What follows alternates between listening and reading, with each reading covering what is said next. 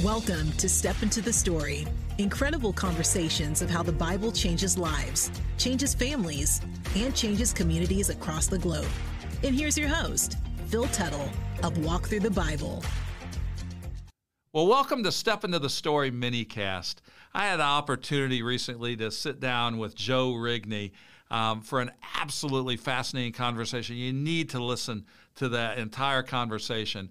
But Joe, in addition to being a college professor and a president of a college and active in his local church, is also a husband and the father to 3 boys.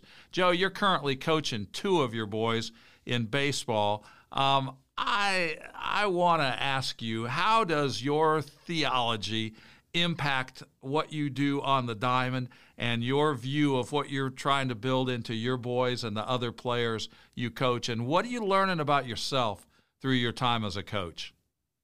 That's a great question. I actually wrote a chapter. I wrote a little book called Strangely Bright, Can We Love God and Enjoy This World? And there's an entire chapter devoted to treasure in the field, about my love of baseball, because it's one of the things of earth that I most deeply enjoy.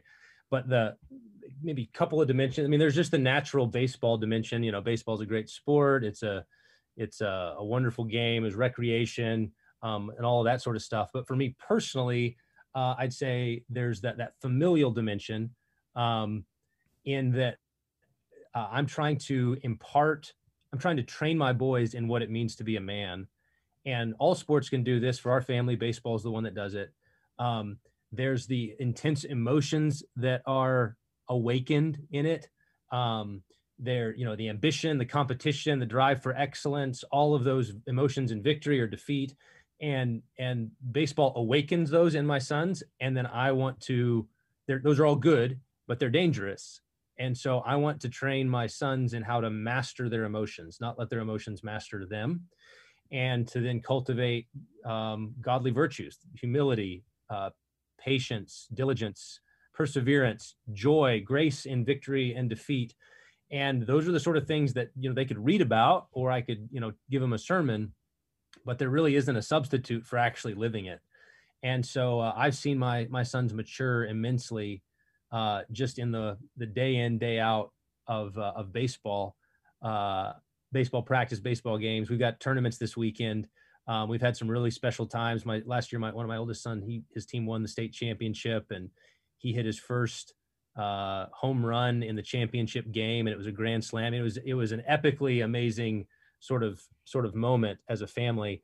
And so there was that bonding that happened. And then maybe there's a lot of other things I could say, but one of them would be, even after all of that, after they won the state championship, and it was this amazing highlight of our summer, I remember driving and had this kind of the good gut check moment where you say, Lord, you're better.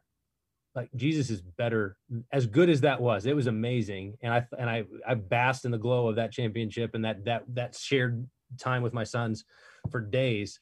And I was like, and this is just the fringes. Jesus is better. And so those are the ways that I think baseball and other things like it can stoke our natural joy, so that they can lead us back to the ultimate joy that we have in Christ. Wow. Better than a World Series ring right there. Check out the rest of my conversation with Joe on Step Into the Story, and leave a review, and let your friends know about it too. Thanks. Thank you for joining us for the Step Into the Story podcast, powered by Walk Through the Bible.